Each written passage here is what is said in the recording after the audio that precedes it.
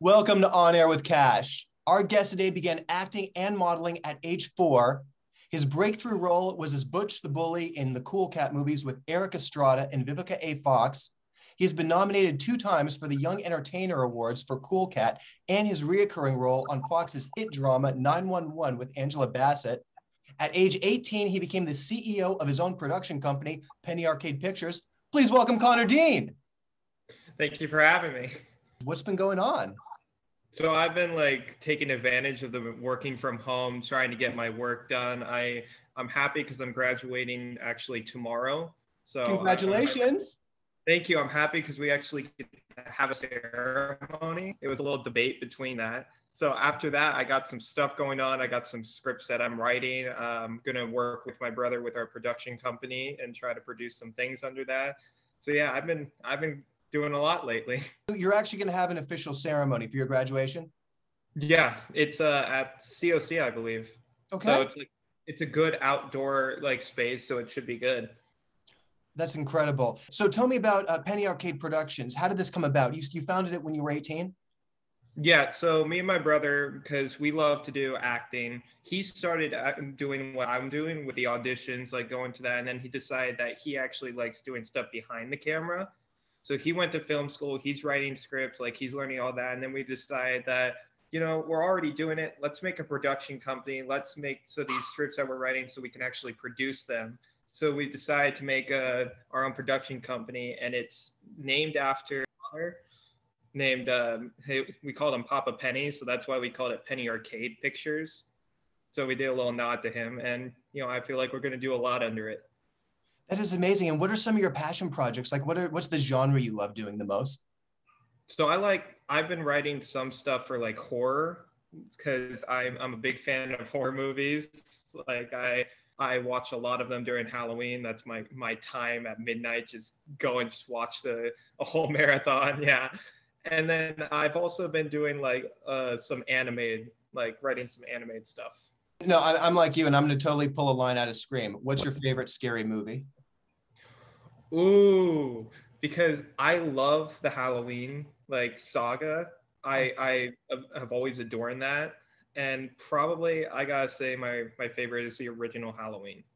It's such a classic, and I love the Scream franchise, but I feel like it all started with Halloween, that little slasher movie. Oh, absolutely. And I mean, this start, Jamie Lee, I mean, you even go back to the Hitchcock era, her mother being in Psycho, and then you have 2 generations later, she's like one of the originals. Jamie Lee Curtis is one of the original Scream queens. And nothing beats, I know the first 2 Halloween movies, especially. I mean, and it's the thing too, what I like about the original is just, there's so much, there's just so much suspense. I mean, I'm not a fan of slasher gore, but it's just, it's like The Shining. It's just, you look at things, it's just scary because it's so quiet. And then when Michael comes out, it's just boom. It was like that one scene where you saw how he slowly got up in the background, but she doesn't see him. That was the perfect, he's right behind you moment. And Halloween was more of a suspenseful thing, just like Jordan Peele's Us. That was a good one. And Get Out. I feel like these type of movies are really cool when you don't need those jump scares, or you don't need a bunch of gore to make a good movie, a horror movie. You just need that suspense there. No, we have similar interests. I totally agree with that.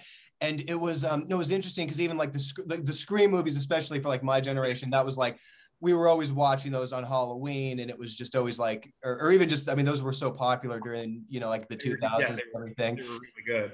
They're so good. And it was I mean, I just love even with Jamie Kennedy's character, he's just always saying there's a formula for surviving a horror movie. So I think in the 90s, a lot of things they were kind of pointing out different tropes or cliches and everything, which even added to the humor of it. So it was, no, those are I just have fond memories. Just, those are our sleepover, order a pizza and have your friends over and watch the Scream movies and the Halloween movies.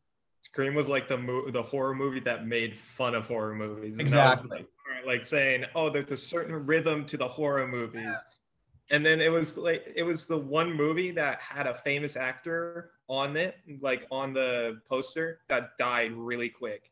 And I feel like that's also what got people. That was, oh, definitely. I mean, because Yeah. when, you know, she was the most featured actress, Drew Barrymore's Drew Barrymore, but I totally thought she was going to be, I know it's been what, like 25 years, but spoiler alerts for anyone who hasn't seen Screen in the last 25 years, it's something goes down in the first 10 minutes of the movie. I mean, that's when the famous line, "What's your scary movie?" came. Oh yeah.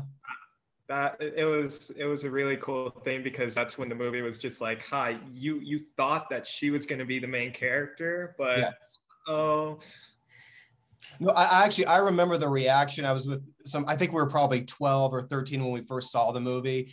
And so we had a bunch of our friends. I think we actually had to sneak it or something because we were young and our parents were. So anyway, we had like a group of our friends. And I just remember that first line, we're watching it, and that first line of, I want to know who I'm looking at. And everyone, we all just freaked. Oh, and then that creeped everyone out. And then of course what happens. And then but yeah, the whole movie was so entertaining and such a classic.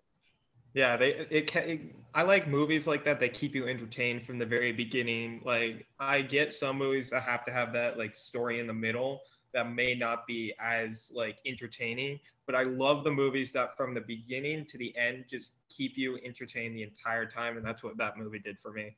Exactly. Oh, well put. Yeah. So your breakthrough role was as Butch the Bully in the Cool Cat movies. And this is a character you've actually mentioned in interviews, like people associated you with that character. Yeah, they saw me as that character and they all thought that I'm like this big macho bully, but in reality I'm just like I'm a really nice kid. Like I don't bully anyone. I'm Oh, not. you're the It's nicest complete. guy I know. So I mean, for me, because I know you, but it was just, I understand what that's like when you play a character and then people associate you with a role like Yeah, that. because I'm like the complete opposite of like that personality. But it's funny because I like to play those characters that are like opposite to my personality because it's not every day that you get to do that and it's something different. So people actually did think that I was a bully, and it was the weirdest thing for me because I'd be like trying to say, no, no, no, I'm not that kind of person. For me, it's because I've had a similar experience like that too. I did this, it was a show called Before I Got Famous. It starred Anthony Ma, and his character moves here to America from China, and he's trying to pursue acting. And it really dealt with a lot of his experiences. And it was I mean, it was a very well written show, a great cast, but I was cast. There was an episode that dealt with his first acting job, and it dealt with a lot of like kind of cliches that you go through. So my role was as Braft, and the breakdown was he's a total alpha male. He's a frat boy. He thinks he's God's gift to comedy. And I'm like reading the lines, and there was some edgy material in there, but I totally got like where it fit with the story. And I kind of went in there like channeling like Tom Cruise in Tropic Thunder, just that kind of a character. And then we went in there, and it was just me and this other, they kept moving us around. And then we had, it just worked out with me and this other guy who was like my sidekick. And they're like, all right, you two. And then we got on set, and I was like really kind of self-conscious about some of these lines. Cause I mean, there were I play a nasty character in it, and there were some things that I had to say that I was like, can I say this? And then, but we all had a great time on set. And then after the premiere, there were a few other filmmakers in our block, and they're like, oh, were you? I was like, oh yeah, I was like, you were that guy? Oh my God, I thought you were like really like that. So yeah. People need to like see the difference between the actor and the character that they play. Sometimes they associate them as the same person, and Yes. that's the thing that they need to be able to see that difference, that sometimes this person's not actually the character they play. Sometimes they are, but in most cases they're like have a different personality. Oh, absolutely. Yeah. Definitely. And then also, what was it like booking the role on 911? It was an interesting thing because I got the audition. I'm like, what is this show 911? I didn't never heard of it. And then I went in, like they loved what I did. After that I booked it and I went home, just binged the entire show, and I was like, this is a really good show. So it after that it became one of my favorite shows, and I just love seeing how they dealt with the disaster on the set, like how they did the earthquake and had all the debris. It was really cool to just see the behind the scenes for that sort of thing. Oh, that's incredible. Aside from acting, you're involved in with the Children's Hospital, and you're a part of a lot of the anti-bullying campaign. You are a philanthropist and a youth ambassador. Yeah, I really advocate for like no bullying. I try to keep my Instagram as positive as possible because I feel like once we have like a negative comment and people start like feeding into that, it can grow. So I just try to keep everything as positive as possible. I don't believe like people shouldn't be bullying. We're all the same people, and I believe that if someone is bullying you, you should either tell someone or just ignore them, because if you ignore them, then they'll start getting mad and stop doing what they're doing. So I try to show people just ignore what whoever's bullying you, just ignore it, it'll go away.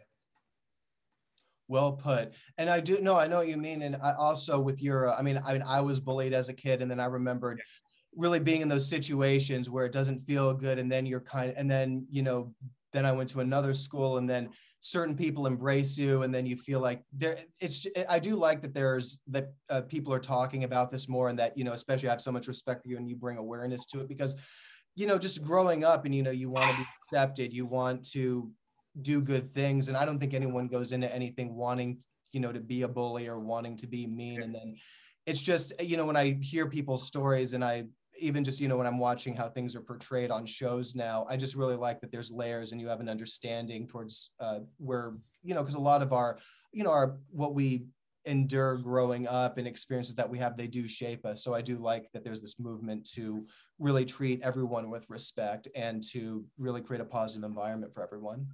Yeah, it seems to be like people are finally realizing that bullying isn't good, but it should have been like seen from the very beginning that it's not okay to bully another person. We're all humans, we're all equal. So why say that you're better than this one person? That's not true. We're all equal. We're all the same. We're all humans. Yes, we are.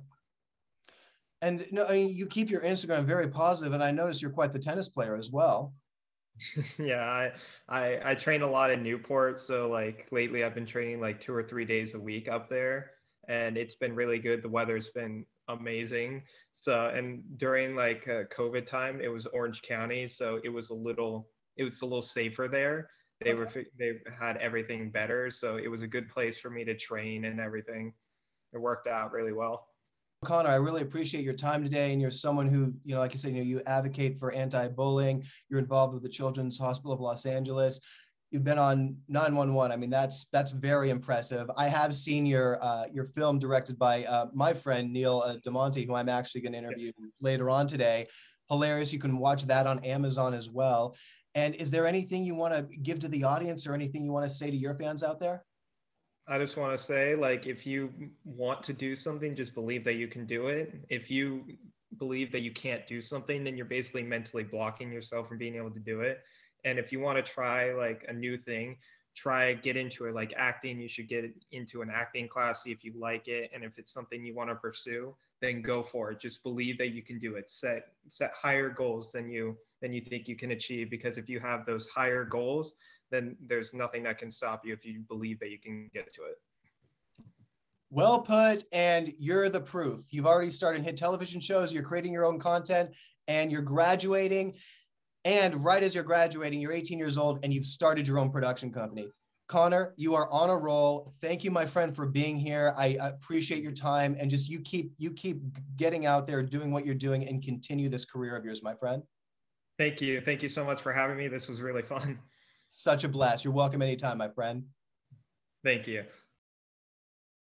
Thank you so much for rocking out with me and Connor Dean today. You are on air with Kash. Rock on.